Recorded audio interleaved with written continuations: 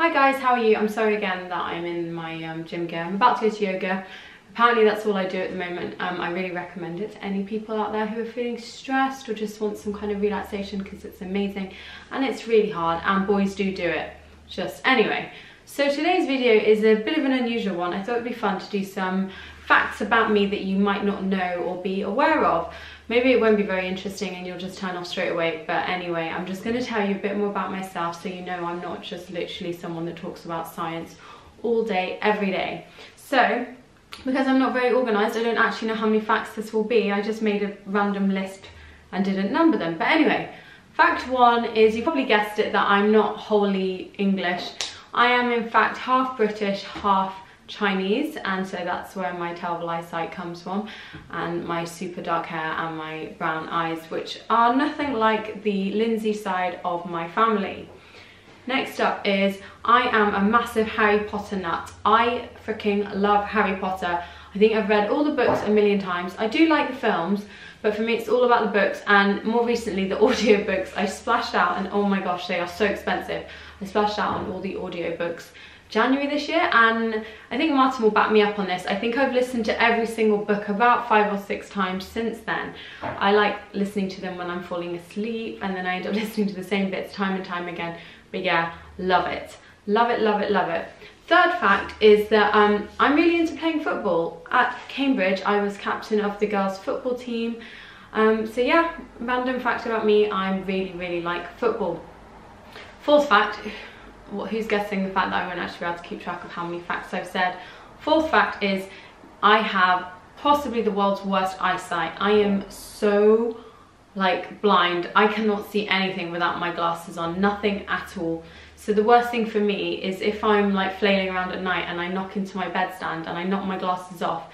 The issue I have is I actually can't see my glasses to put them back on, so I'm more likely to step on them than ever actually find them, so that is really annoying. So yeah, don't mess with me when I haven't got my glasses on. I won't be able to see you, and I'm not going to be held responsible for my actions. Then we've got the fifth one, which is a bit random, which is that I'm incredibly impulsive, and I mean really, really impulsive, and it tends to be about really big decisions in your life rather than the small ones. So I'm impulsive about boyfriends.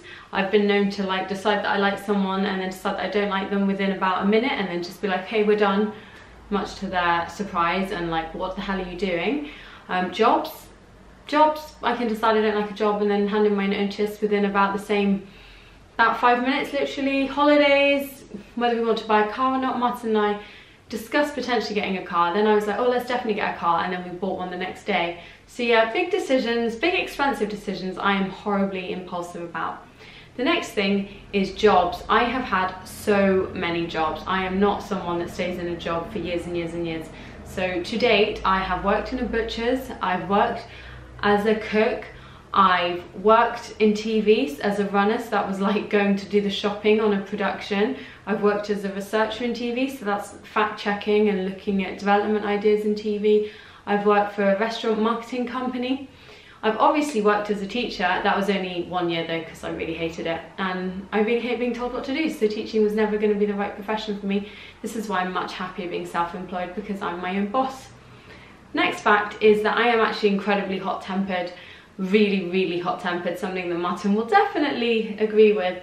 I can properly lose my temper really quickly, really, really hot-headed. But luckily I managed to rein it all in my everyday life. But yeah, if someone gets me on the wrong side, not good. This is dating back to Reading Festival. Definitely lost it inside one of the tents at Reading Festival back in the day. Next one is, I love food. I really, really love food. If I could have my way, I would be eating all day, every day. I would never stop eating. It is my favourite thing in the world to do. Food is number one, and yeah, I just wish I could eat it all the time and not get fat, basically. Linked to food is, I really hate fish, and I mean all fish. So people, I'll often be like, oh, I don't eat fish, and they'll be like, yeah, but you eat seafood, right? And I'm like, no. Oh, but you eat prawns. No, I do not eat any fish. I don't eat tuna, I don't eat salmon, I don't eat fish and chips. I hate fish. I think it's absolutely disgusting. The smell of it on those fish counters, the cloudy eye, the sliminess. No, no, no, no, no. No fish for me. Again, linked to food, I'm scared of sauces, so any sauce. I only started eating ketchup about a year ago. I am scared of all sauces. You just don't know what they're gonna taste like, you know? You've got this nondescript, colourful sauce. It might be pink, it might be green, it might be red. What's it gonna taste of? I have no clue. And if it tastes of wasabi, no, no, no. I really hate mustard and horseradish. No. My next fact is I cannot sing a single note in tune, not one. Back in the day again, when I was on a school coach when I was a kid, I was singing along and then the bus driver was like, whoever's strangling that cat, can they stop it?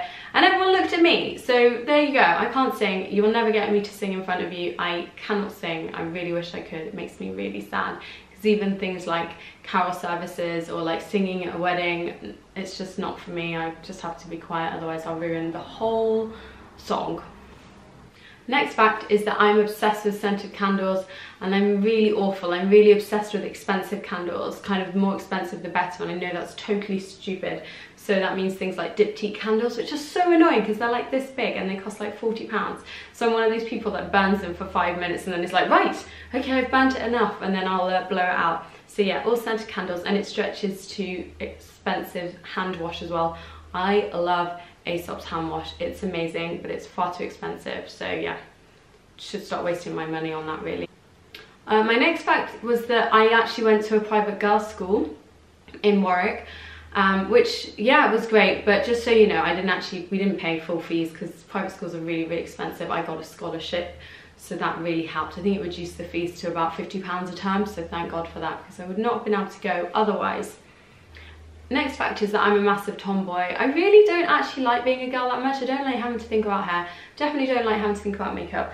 Don't get me wrong, I know as a girl you really don't have to do any of these stereotypical things, but with my job I do need to make sure I look vaguely presentable and reasonable, and I really struggle with that. I never use my hairdryer. The only time the hairdryer comes out is when Martin is blow drying his hair in the morning. I have no idea why. He's got very short hair. It seems totally unnecessary to me.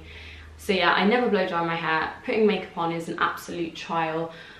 So yeah, not really a girly girl at all. Next fact is that I love extreme travel. So when I go on holiday, it's not a relaxing holiday in the way that you guys might understand. So like lying by the beach, lying by a swimming pool, that's not my sort of thing at all. I actually like to be uncomfortable when I'm on holiday. So that means doing things like the 5-day trek in Colombia. Check out my vlog on that if you haven't already. Last October I went whitewater rafting in Nepal for 10 days. So I rafted along a 300-mile stretch of the Sankoshi River, and we had to camp on the sand at night with the stars above us. That is my idea of a dream holiday. I am not the sort of person that can lie on a beach. I go stir crazy because I get bored really, really quickly. Penultimate fact is that I am an only child, which makes me really sad. I've always wanted a brother or sister to hang out with. So yeah, I've always been gutted about the fact that I'm an only child. Are any of you guys only children? Do any of you guys have brothers and sisters and wish that you were an only child? Who knows? The last fact is that when I was 20, I actually presented a BBC Education TV show, and it was called Children at Work, and in it I was flown to Ghana and I met loads of children that worked in the cocoa plantations there, and potentially that was the best week of my entire life. Right, I hope you've enjoyed this video. I hope it's given you kind of more information about me, so it's not just the person that talks about science week in, week out. I hope you're all doing well, guys, and let me know in the comments below if there's any other videos you would like me to make, because I'm looking for new topic suggestions. Don't forget to sub and like this video. See you soon, guys. Bye.